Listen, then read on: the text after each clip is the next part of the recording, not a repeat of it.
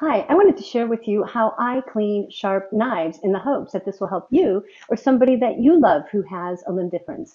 I also think that this could work for people with severe arthritis. So the first thing that I do is I take a large wooden cutting board and I put it on the diagonal in my sink. What this does is this gives me additional leverage that I wouldn't have, and because I don't have fingers, I can't hold the knife to clean it.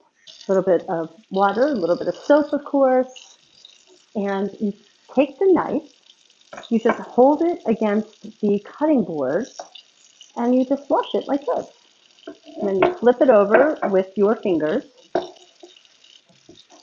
Use your one hand to clean the knife.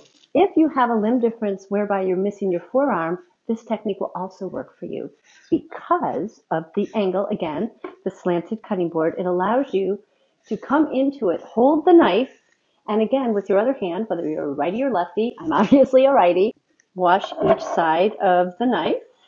And you'll see that what I love is the sponge actually sticks, so I don't have to worry about grabbing it. So this is how you would do it in that way.